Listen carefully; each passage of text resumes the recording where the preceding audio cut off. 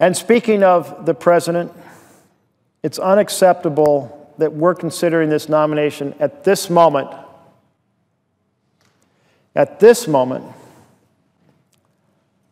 when the Trump campaign is under investigation. Investigation being conducted by the FBI, another investigation by the House Intelligence Committee, another investigation by the Senate Intelligence Committee. Unacceptable that we're considering this nomination at this moment when there is a cloud over the presidency because of the conduct during the campaign. Judge Gorsuch's dissents from his colleagues on the 10th Circuit Court of Appeals are consistently right-wing, generally seeking to favor big business and other authority and harm the interests of workers and those who have suffered abuse by government officials. In Compass Environmental, Inc. versus the Occupational Safety and Health Review Commission, Gorsuch dissented from a decision to affirm a Department of Labor fine against a company that failed to properly train a worker, resulting in his death by electrocution. Gorsuch claimed there was no evidence showing the industry standards would have required more training.